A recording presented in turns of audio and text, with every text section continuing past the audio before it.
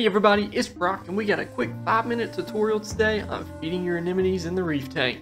There's a few different anemones that you can house in a tank, which include bubble tips, long tentacles, carpets, rock flowers, sea bays, and condylactus. Now the biology of each of these anemones is fairly similar. They're all going to have an oral disc in the center of their body which serves as their mouth for eating as well as an exit for waste. How about that? They also have a pedal disc, which is essentially their foot that they use to move and hold themselves in place. The column of an anemone is basically everything else you see on the anemone. You can see it stretch out on some anemones like a rose bulb, or you can see it completely flat like it is on a rock flower. This helps the anemone expand and shrink to better suit their needs. And of course you have the tentacles, whether long and stringy like the long tentacles or tiny little circles of a carpet anemone. They all have nematosis in them in order to sting prey or deter predators. Beware, they can sting you too. Now the first question that comes to mind is, are they photosynthetic?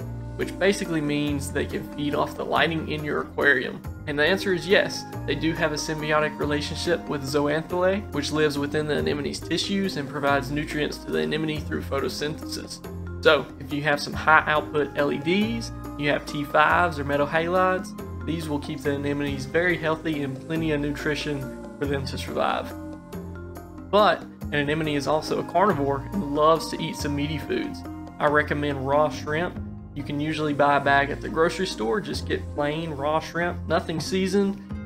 Thaw a piece of shrimp in some of your own tank salt water, and then cut the piece of shrimp up into smaller pieces. The mouth of a large rose bulb anemone is only about as big as a quarter. For some carpets and flower rocks, it's even smaller. You simply want to drop this piece of shrimp right over the mouth of the anemone, and you'll see that body and the tentacles of the anemone quickly close around that piece of food. It also can be a lot of fun to drop it on the outside tentacles of a carpet anemone, and you can watch those tentacles slowly carry it towards its mouth. Within minutes, the piece of shrimp will be completely gone, and the anemone will go right back to drifting in the current. If the anemone is given too big of a piece of food, they will eventually spit out what they do not want to eat and digest, which, if left in the tank, it can quickly cause some issues with your ammonia and nitrates, so be on the lookout. You will know if your anemone is full and you're feeding too often because they will spit out that food. The digestion of the food in anemone is not super fast. When first feeding your anemones, I'd recommend once a week for large meaty foods like shrimp. Outside of that, they're getting food from the lights and any food that drops during feeding time with your fish. The anemone can catch those leftover flakes, pellets, and smaller frozen foods like mysis and brine shrimp. If you are one that feeds liquid coral foods such as oyster feast or roe, reef voids, those can all be eaten by the anemone too. During digestion, you might notice the anemone looks deflated, smaller tentacles shrunk up, hiding in a cave where the foot is. Don't get to worrying, usually by the next day they are good as new. The nematosis in the anemone tentacles can sting you, but as you can see in the video, the tentacles are touching my hands and the pores on your hands are usually much tighter so the sting can't get through. But if your forearm was to brush against them, you will feel that sting. So stay aware and be careful when you're feeding them. You can also use tongs to drop the food near the mouth if you don't want to get too close with your own hand. If you have a clownfish that's bonded with your anemone, get ready because they'll be able to pitch in and feed the anemone as well.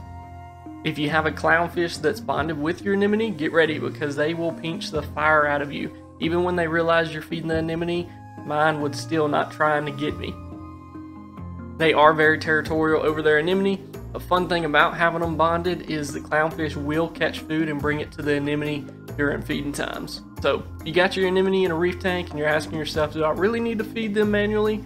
You really don't have to, but I do recommend you should too, because you see an increase in size, faster splitting to produce more anemones, better health, and their colors just look better in my opinion when you have a meaty diet alongside their photosynthesis. Thank y'all for tuning in to the quick 5-minute guide of feeding your anemones. If you have any other tips, share down in the comments. The more we learn from each other, the better off we'll be in this hobby.